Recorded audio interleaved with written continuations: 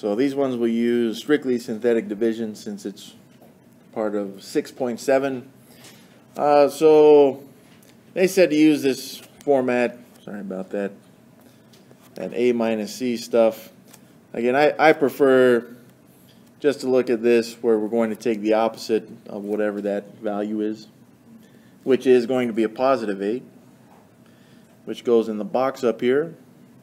And we don't usually show that coefficient if it's 1, but there is a 1 there in front of that m squared. So my coefficients are 1, -7, and then I have a constant -11. We have our nice line down here.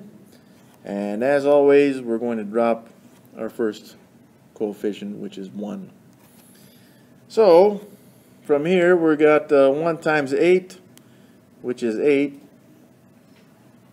And that's a positive 8, so I got -7 plus 8, which is a positive 1.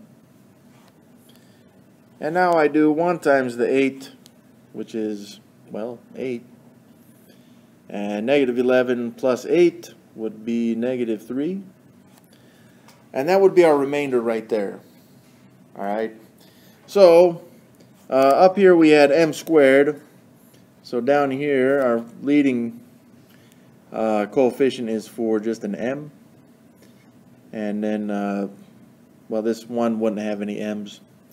That remainder will be over our divisor, which is m minus 8.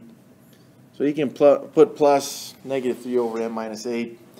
If you wanted to, you could write m plus 1 minus 3 over m minus 8 as well.